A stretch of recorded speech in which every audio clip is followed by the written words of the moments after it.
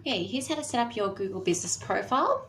If you just go into Google and make sure that you're logged into the correct email account in the top right corner, go search for My Business in a Google Chrome tab, and it should be the first result that comes up. And then go to Sign In and type in your business name.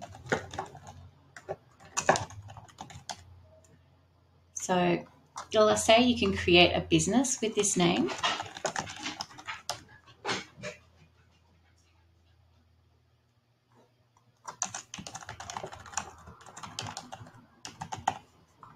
Create a business with this name, business category.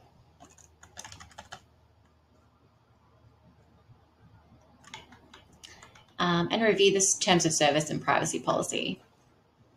Then click next. Do you want to add a location? For me, I'm an online business, so no.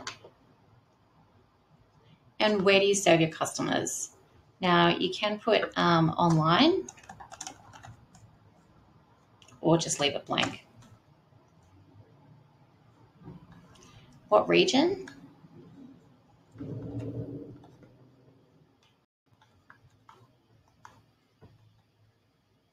And what contact details do you want to show your customers? So we'll put our website. And you don't have to add your phone number if you don't want to.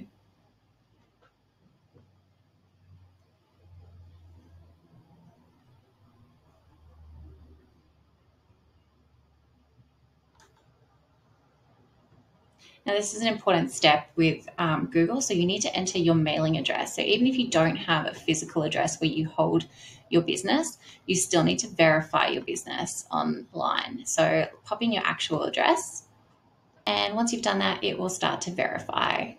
Then it will say you're now verified, and you should actually receive in the mail a physical postcard from business that you then come back in and you enter those details into your Google business profile to verify that your location is where it is. Then you're going to see that it adds your business hours. Now for me, we'll just put Monday, Tuesday, Wednesday, Thursday, Friday, and you can do your own hours however you like.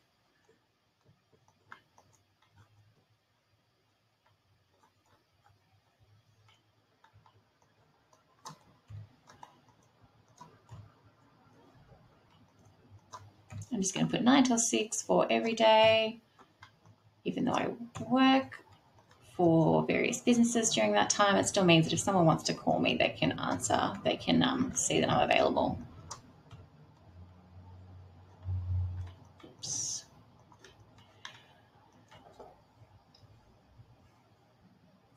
Add messaging. Now you can let customers message your business on Google for free if you want. I'm going to click no for now because I'd like them to contact me through my other platforms, so usually email or to book a Calendly call, something like that. Now this is where it gets important. So this is where you want to add your business description. You can get really creative and add as much information as you can in that 750 character limit so that people can see what you do. And this is going to help you with your SEO as well and helping people find your business. Once you've added all of your information, click next. And then you can select photos for your business as well. Now for now, I'm not going to add any photos, but this is a really great way to interact with your customers, especially if you have a bricks and mortar business. For now, I'm just going to click skip. Now you can also claim an advertising credit. Sure, why not? You can look at that later. And then your ads will be visible once you're verified. So that needs to come through that little postcard that I mentioned. And you can see now, Laura Love Development, you've now got this cheat sheet window here of your business on Google where you can view your profile, you can see what your performance and your metrics are, create Q&A, edit products, and I would recommend going through and adding your details for all of those areas as you go along.